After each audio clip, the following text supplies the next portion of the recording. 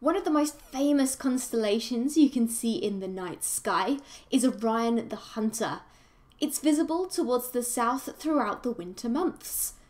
But these stars won't be there forever. One in particular is nearing the end of its life.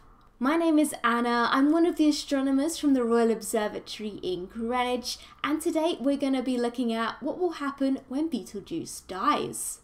Betelgeuse can be found at the top left shoulder of Orion. If you look carefully, you can see that it is red in colour.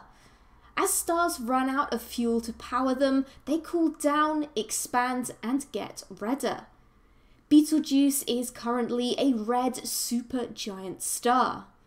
Because it is so massive, over 10 times the mass of our Sun, soon the core will collapse and cause the star to explode as a supernova.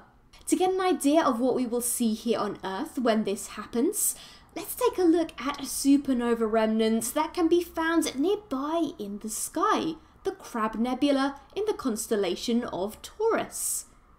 This supernova was first spotted by Chinese astronomers in 1054, who recorded seeing a light so bright that it was clearly visible in the daytime sky for 23 continuous days, and nearly 2 whole years worth of nights.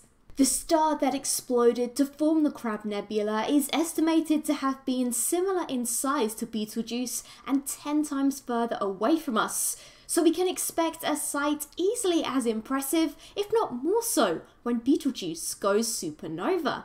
But just how soon will this happen? Well, an astronomer's definition of soon is not quite the same as the average person's. Yes, Betelgeuse could explode any day now, but it's more likely we're going to have to wait another 100,000 years.